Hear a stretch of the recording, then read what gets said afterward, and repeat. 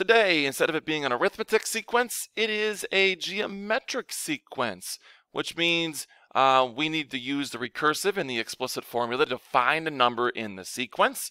And just like last time, the recursive rule will find the next number. It will use the previous number to find the next number, and then in the explicit formula, we can look somewhere way down the road to find a number in the future. For this to kind of make sense, what would you rather have?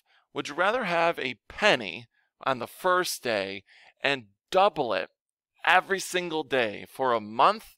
Or would you rather me give you $1,000 a day in that month? To the actual notes of this. For each of the following geometric sequences, we want to identify the ratio, not the common difference, but the R value. And then we want to find the next two terms. So can you tell me the ratio, what we're multiplying to go from 2 to 6 to 18, just by sight? Really? Times 3, right? So we're multiplying times 3, so we want to find the next two terms after that. 18 times 3. No, nobody from the audience. 18 times 3. It's going to be 54. Times 3 again, 162. So 54, 162. What about for the next one? 4 to negative 20 to 100. Yeah, these can kind of bounce back and forth.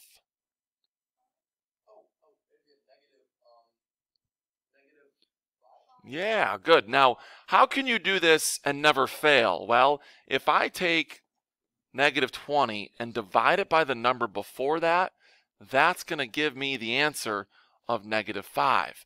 Come back here. Take 18. Undo the multiplication with its opposite, division. Divide by the number before it. What is 18 divided by 6? 3. So you can find out what this is by simply dividing two numbers to find the common ratio. All right, we're multiplying by negative 5. So now we're going to have a negative 500. Multiplying by 5 again, look how big this gets. This is going to be 2,500 or 2,500. Okay. Now, our values can decrease. Now, we just multiplied by a negative. Did that cause the number to decrease? I mean, yes, it became negative, and that's thinking of decreasing, but in terms of the look of the number, did it cause it to get smaller? No. So how can we multiply and make a smaller number? We've talked about this during the year. That number's got to be between 0 and 1, right? Multiplying by 1 keeps it the same. Anything bigger than that causes it to increase. So what's the ratio here? 16 to 18, sorry, to 8 to 4. Not minus 2, no. Dividing by 2, which is the same as multiplying by a half, right? Watch. Take 4, divide it by a number before it. So what's right before the 4? 8. What is 4 out of 8? A half. All right, 1/2. So we're multiplying by a half. Half of 4, half of 2. There you go. So that's how you find what you're multiplying by. To consider the geometric sequence by the recursive rule, we want to write the next three terms. So based on what this is, who can decipher the code? B1 equal 3. What's that trying to tell you? First number is 3. Good. So first number, 3, and we want to find the next three terms. So the second, the third number, and the fourth number. Okay, so these are the places that it's in, and we want to come up with the other ones. Now, decipher this code. What is it simply telling you? You're multiplying by 2. That's all you're doing. You're multiplying by 2 to find the next number. So to find the second number, I multiply the first number, which is 3 times 2, voila, 6. Who could tell me what the third number is? Sam. Tell me how you got there. You multiply the number in the second place times 2. How about the fourth number? William? How'd you get there? Okay, good. Now, how do we tell a computer to do this? How do we tell something that can't think on its own to do this? Let's do a couple here. I want to find the second number. We already know what it is. If you're not taking the Regents, I'm totally fine with you doing this. But if you're taking it a week from Thursday, you got to be able to plug this in as little 2 minus 1. Remember, this is subscript, submarine script. It's down low, and it's times 2. I do 2 minus 1, B1. Now, they always have to tell you the first number. What's the number in the first spot? 3. And what is 3 times 2? It is 6. Okay? So we could keep doing this to get the next number. I'm not going to keep doing that today, but that's how you would be able to find and show work to find those numbers. But what if we were trying to come up with the 8th term? Would this be the best, fastest way to do this? Now, this would take quite some time. So we go to the explicit rule, which can be found at the top of your notes, just right here. Again, just plug in values for the variables and we'll be all set. We keep the b, but we change the n, the number, to 8 because we're trying to find the 8th term. Now it uses the first term. The first term was always said to us as 3. We set this up as parentheses, and you should look, the look of this should look familiar. It looks like an exponential function. Where arithmetic is more of like a linear function, this is an exponential function, which we're having a starting value, we know what we're multiplying by, and we need to remember how many times to do it. So if we're finding the 8th term, how many times do you multiply by 2? Not 8 times, 7, because you're starting on the first step and you're trying to get there by doing just one less than what you have. So 8 minus 1 would be the exponent. So let's do that quick subtraction first. So that's going to be to the 7th power. How do you do these? No other way than a cell phone and a calculator. If you have just a cell phone, do this part first. Do 2 to the 7th, then multiply by 3. Don't try to do 3 times 2 to the 7th. I don't think your calculator can handle it. So again, if you're using a cell phone, do 3 up to the 7th power, press enter, and then you got to double that times, oh, did I screw that up? Oh, times 2, sorry. I hate when I do that. Apologies. Clear. 2 to the 7th power is what we got to do. And then we multiply that by 3, the starting value. Okay? So you end up at 384. Had a graphing calculator, you could have just done 3, parenthesis 2, parenthesis up to the 7th power. Could put it in all at once. Graphing calculators can handle the heavy lifting and get 384. Same answer. Okay?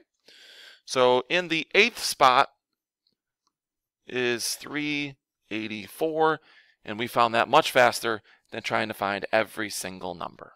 Okay? Enough. If the first 2 terms of a geometric sequence are 4 and 12, which would be the 10th term? So we've got the first, we've got the second, and I mean you can keep going all the way to 10 if you wanted to. It's going to take you a little bit. There is a faster way, which I will show you. Let's see if we can come up with what's going on here. We need to know what the R value is. So how are these being multiplied? They give you the first and the second. Can you tell what's being used for multiplying? 3, good, right? Because if you take 12, divide it by the number before it, it will give you 3. Now, do we want to use recursive or geometric if we're trying to find the 10th term? Recursive every time. Recursive uses every number. I'm saying the wrong thing. I'm sorry, Natalie. Recursive or explicit. Yes. Explicit, because explicit is going to zoom us to the future and give us that number right away. So we just talked about it. Let's write it down. B10 equaling first or initial value, 4, the multiplying rate times 3, and how many times do you multiply by 3 in time to find the 10th term? 9 times. And if you want to skip that step where you just write the 9, that is totally acceptable. And now we're ready to go. This part in your calculator first if you're using a cell phone. If you're not using a cell phone, everything at once. So 4 is the start. We're multiplying by 3, and we're going to do that 9 times. Voila, big number, because we know that these grow much faster than the others. William, with me? Yeah, got all that down already? So 78,732.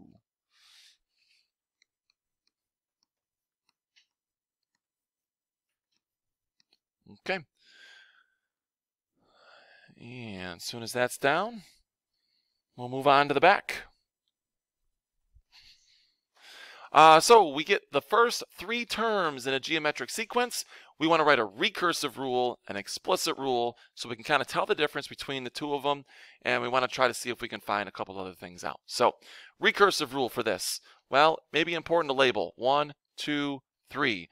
With the recursive rule, you always have to say what the first number is, because it uses that first number to get things going. First number, William, what is it?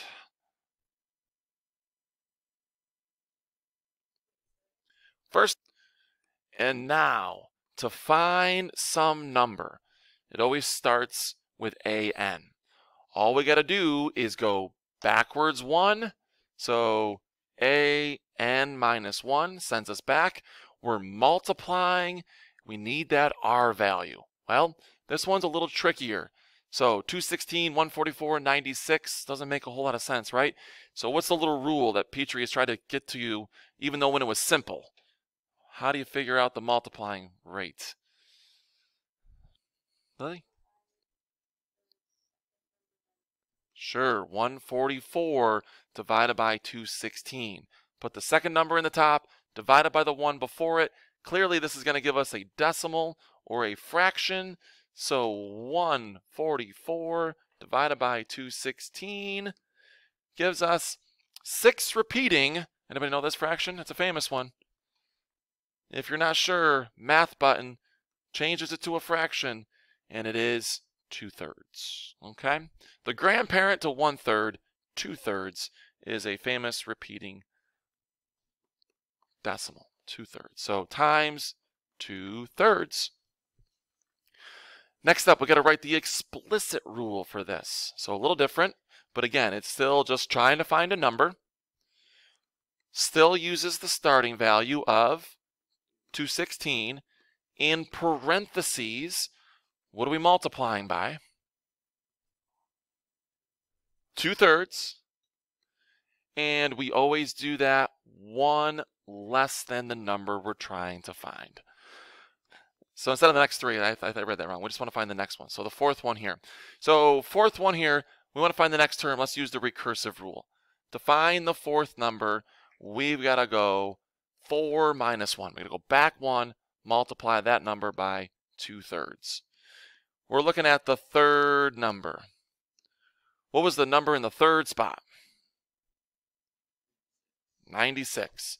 So we do 96 times 2/3, and guess what? That is, in fact, 64.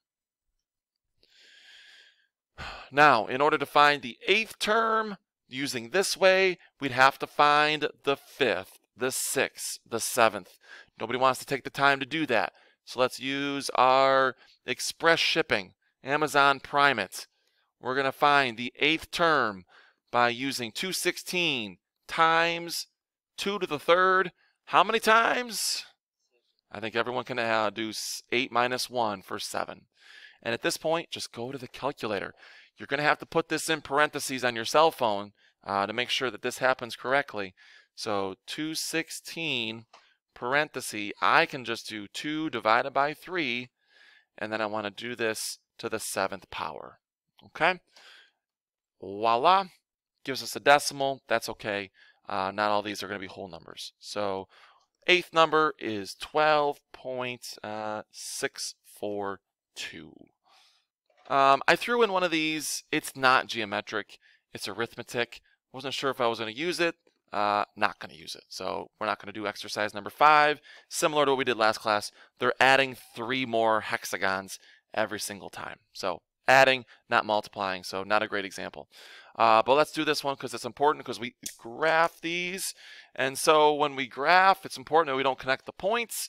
So, all right, so there you go. We found the second number using the recursive rule. And then we decided just to go, you know what, 16, 8, half of that is 4, half of that is 2, half of that is 1.